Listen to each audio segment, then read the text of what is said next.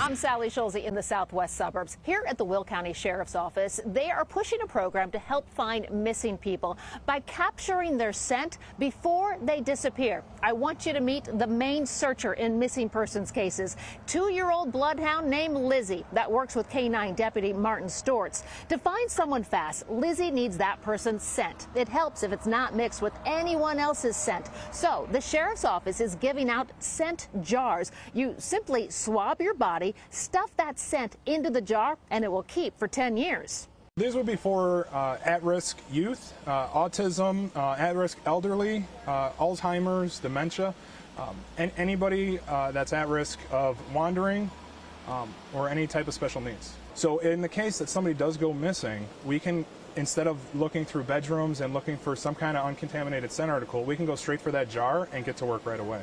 My son also has special needs.